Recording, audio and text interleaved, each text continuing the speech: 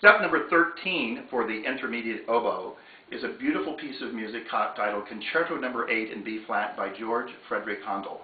The first movement is Adagio, with the tempo being an 8-note beat pattern. It's getting 80 beats per minute, and again, this is a gorgeous piece of music. This is all part of a collection, again, titled Solos for the Oboe Player, arranged by Whitney Tustin. It's a G. Schirmer publication, and again, it's available through sheetmusicplus.com or Forest Music at 1-800-322-OBOE. This Adagio first movement of Concerto No. 8 in B flat starts off with 4 measures of resting where the piano is playing. And remember, the tempo is going to be 1 and 2 and 3 and 4 and. Let me just play just a little bit at the beginning.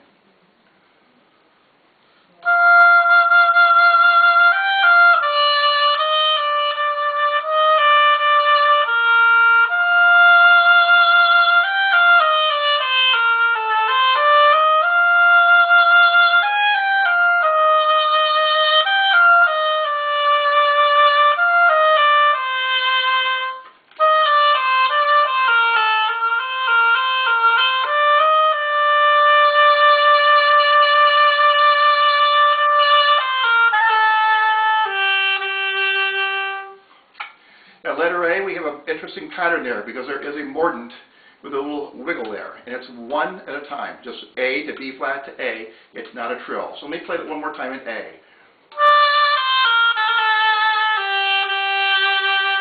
Make sure you're not doing this. It's very easy to look at that and think, oh, that's a trill, but just a mordent.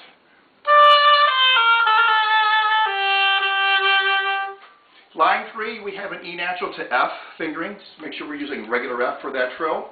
And at letter B, we have some triplets, which is not very common in a lot of the solo literature here for intermediate oboe. So let me do a little bit of pick up to B to the end so you can hear the triplet pattern.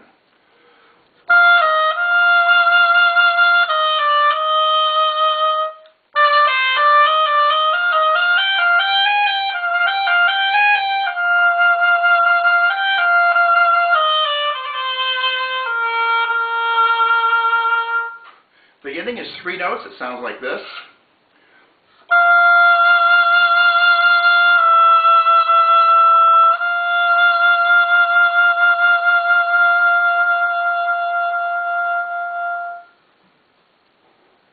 And at the very end, relax.